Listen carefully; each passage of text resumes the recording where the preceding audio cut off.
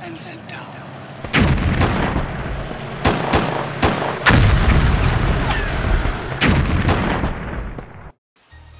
Hi guys, welcome to Bigmeks workshop and paint studio. I'm Dodge, and just because of requests we keep getting in, it's another Fire Raptor.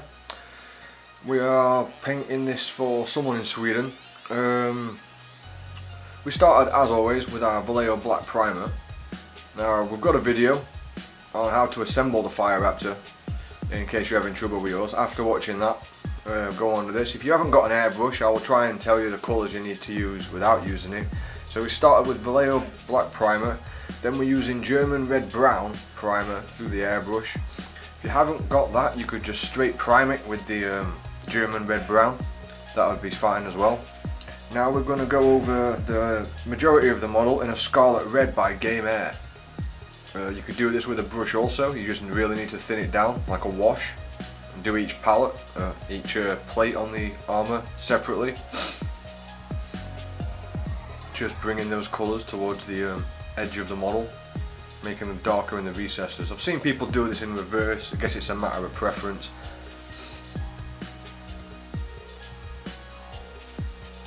Then we're using Mephiston red to bring up those edges even further. Just around the edges, about ½ a centimetre in towards the edge. It didn't show up very well on camera because of the very subtle transitions that the brush gives you. What the airbrush gives you.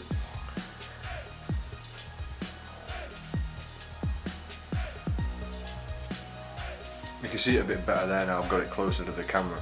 Now once you've done all that, you've got a very red model, so I decided to start breaking up a few bits. This is Vallejo black primer and a regular standard, I think that's a medium brush actually, by Games Workshop. This is watered down because it's a very flat surface and we don't want any brush strokes in it.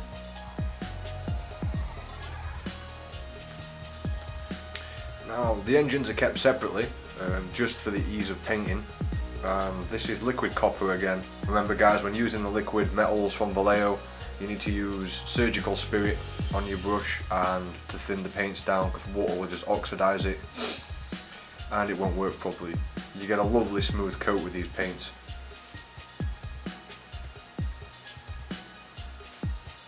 I have obviously done the other metallic parts in the Vallejo liquid silver.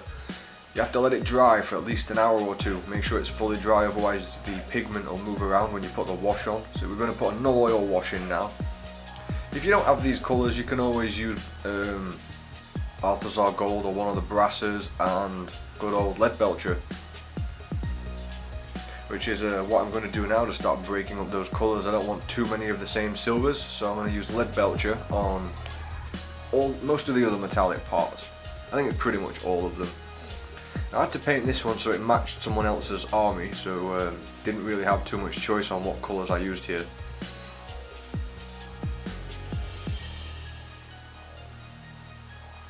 Now obviously we need to brighten down the copper that we've put on, so I used Agrax Earthshade for that. You may need to do more than one coat on this because it's so smooth that the wash doesn't always stick. It sort of separates on the model. But you could always mix it up with some medium and just do several coats. But I'm going to do engine burn, so I'm not too concerned about that at the moment.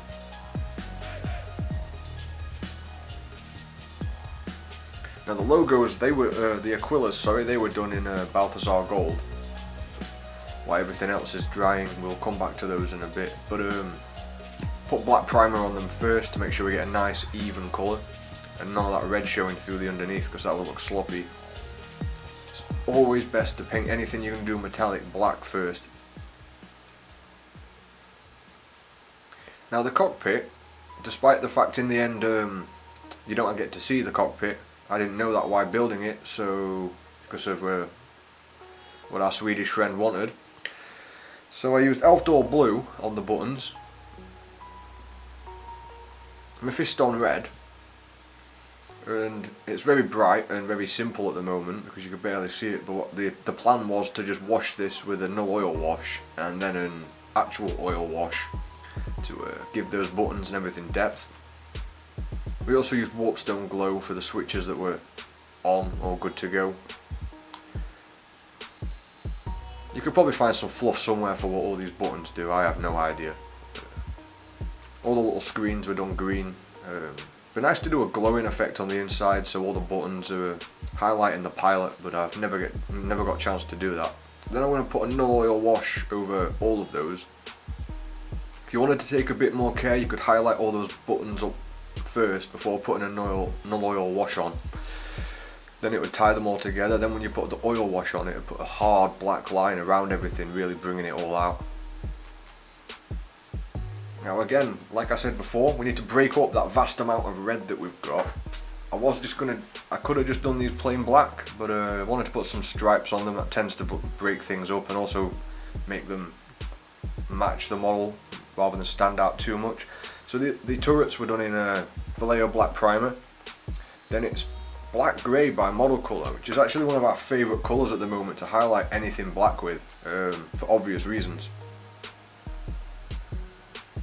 Then we're using Tamiya tape there to tape off most of the round sections. Now this colour combination I'm putting on is just the same as it was before, but you can do this with a brush as well, guys. All you got to do is make sure you don't push your bristles underneath the tape. If you've sealed it down properly, that won't be an issue, but Vallejo tape, can't recommend it. I mean Tamiya tape, can't recommend it enough. So obviously that's the German red brown, and then we're going straight to the scarlet again. Going around the outside of the hatch that opens, and mainly the top part where the light's going to hit. Again, all this can be done with a brush, it just takes a lot more patience and will take you a lot more time. Then Mephiston red as a final highlight. The only highlights left to do on the red bit there will be the edge highlights.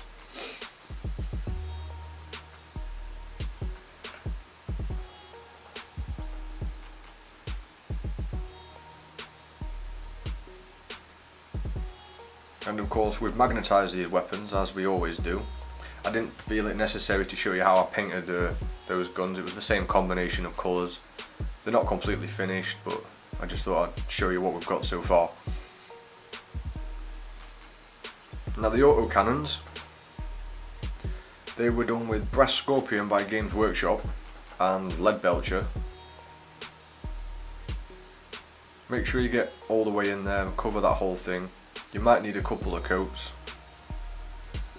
And after that I did something a bit different. Instead of working up from Warlock Bronze to Brass Scorpion, I just did the Brass Scorpion and then watered down Warp Block Bronze a lot so it's a wash consistency, and then put that into the gaps instead of just a regular black wash. I think that kind of works well. Once it's dry, you can just give it another dry brush of Brass Scorpion to sharpen those edges up even more, and that definitely gave a good sense of depth. Now I'm going to use null oil on all the Lead Belcher parts, but I did recently buy a paint that would save me doing this step. It's Black Metallic by Model Air. I'll show you that in one of the other videos. Now I wanted to break up not the control panel, the front part of the ship, instead of it just being the same colours, so we used hammered copper. Because I do find that, you know, you paint those bits, you tend to stick to the same metallic palette. I just wanted to break it up a little bit more. So we used hammered copper by Game Colour on the inner bits. We'll come back to those in a sec, I think.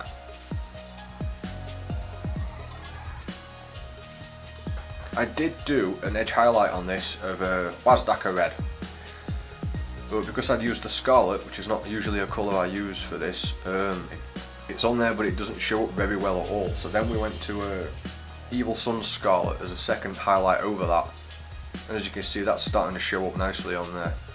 Looks a bit bright, but that's because it's really wet, and acrylic paints go brighter when they're wet, so that'll tone down as well, being a lot more subtle. Now we're not completely finished, but that's what it looks like after you've done the edge highlights, and that takes ages. It really does. Now we're using Army Painter Strong Tone to go over the hammered copper. Tone that down, give it a bit more depth. There's a lot more metallics on the Fire Raptor than you'd think there'd be. You get proper tired, really tired of just painting metallics. Now I needed the guns, the missiles to stick out a bit, but not too much, so I couldn't do them black, so we went for the German yellow primer and covered those, because obviously there's black and red and all sorts over them because we haven't done anything yet, so we used the primer to give them a nice even coat of a base yellow.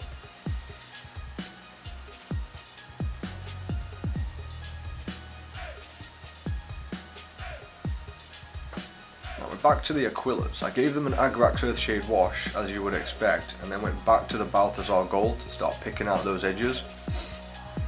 I'm going to pick out all the edges and probably go over those very sharp edges with a tiny bit of silver. You could dry brush this, but with all the extra work and everything else that's been done, what tends to happen with a dry brush on something so small is the pigment flicks off the brush, and you don't want traces of silver pigment all over the red armour plating. Now bright brass was used by Bigmeks to edge highlight all the engine parts. I didn't just do the front of the engine there, I went around all those other little parts as well, and all the parts at the back to break it up. Because when I do the engine burn and some more weathering on that, that's going to show through ever so slightly and still look like an edge highlight.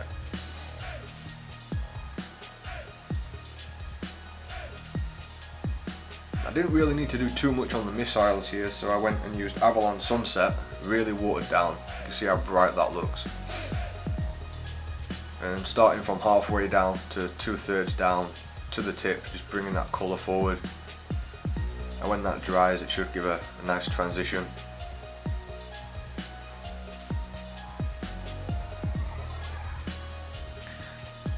Dawnstone was used to edge highlight all the black parts.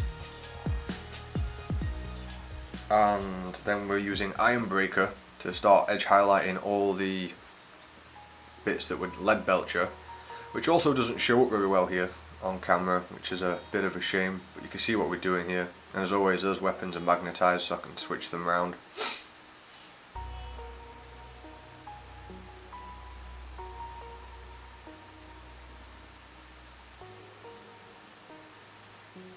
Now I'm using Sick Green by Game Air to start highlighting all the lights and buttons,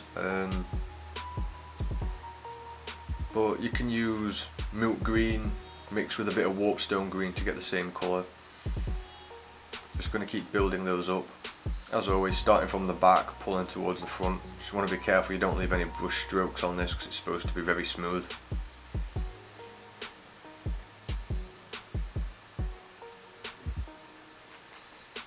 And that's basically all you really need to do for this one, guys. The window was tinted using a matte varnish first and then just a wash of Baltan green a few times. So I hope you liked it, hope you subscribe, share with your friends. I'll catch you in the next one, guys. Thanks for watching, bye.